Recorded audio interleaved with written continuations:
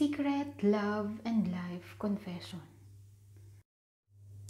Good day to all the listeners of Secret Love and Life Confession.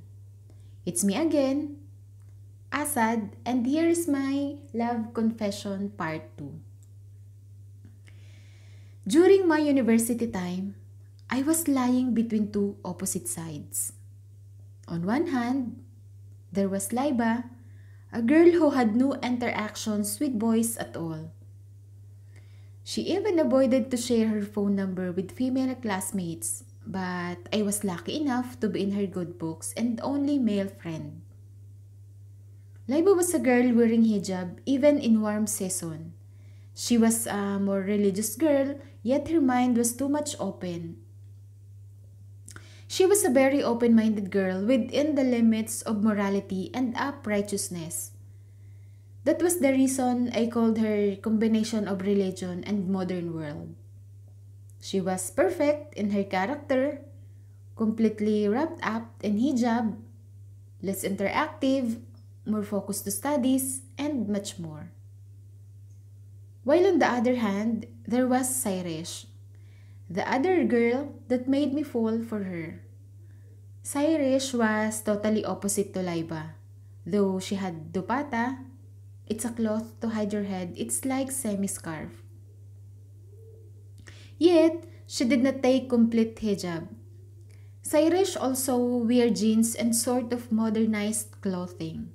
She was completely a different person than Laiba and much more beautiful in her looks. Sairesh and I had a very close friendly relations because I was the bright student whom all other classmates consider as inspiration. I am not admiring myself honestly. It's just that what is true to the time. Anyways, Sairesh had a great fan following because of her beautiful looks and bold-mindedness.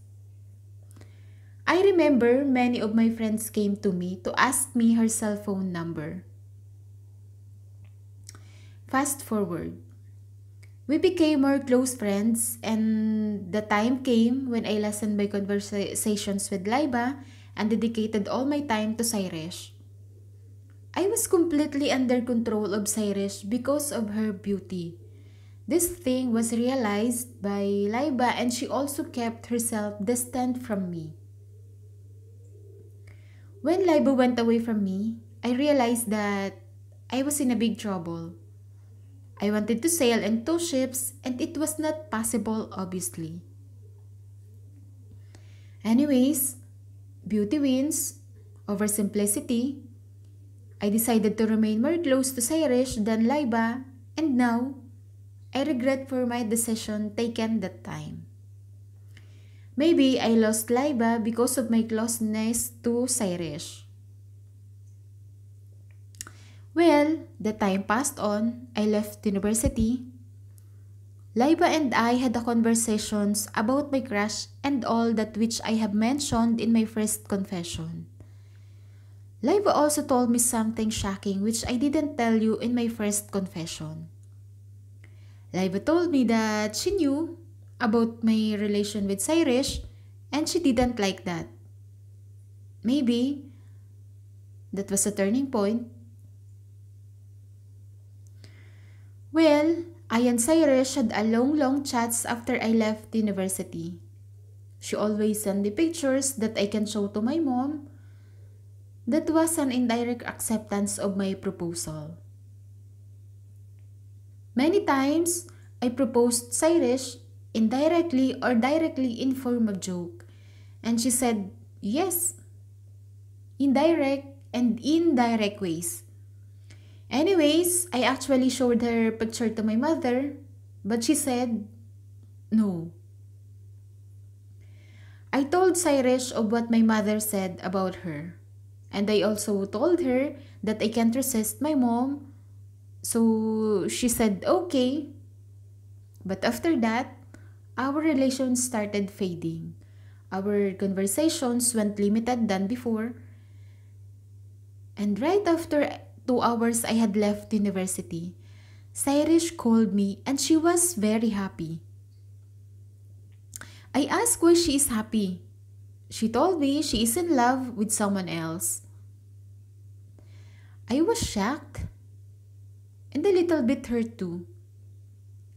But I could understand as I could not stand for her, so obviously she will find someone who can stand for her. We had a long chats about her new lover, and it made me feel something fishy about that boy, so I started arguing with her. I told her a few things to tease her boyfriend, and she asked exactly the same questions from her boyfriend, and he failed to satisfy her. So he became angry on her and asked her that who told you to ask me such questions and commitments. And then she told her boyfriend about me. Her boyfriend told her to block me everywhere and cut off all connections with me. And she did so. She blocked my WhatsApp number, my IG account, my messenger, and never met me at all. I kept on contacting her, but it was not possible. I couldn't contact, and it made me worried. I became so crazy and literally felt of how Laiba had felt when I left her for Cyrus. Anyways, she came after 2 months and explained me why she blocked me and cut off all interactions with me. She also told me that she did all because her boyfriend told her to do so.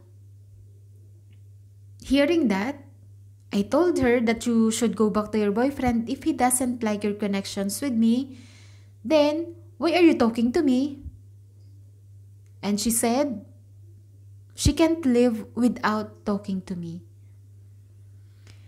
Anyway, I felt hurt to know that she blocked me because of someone else.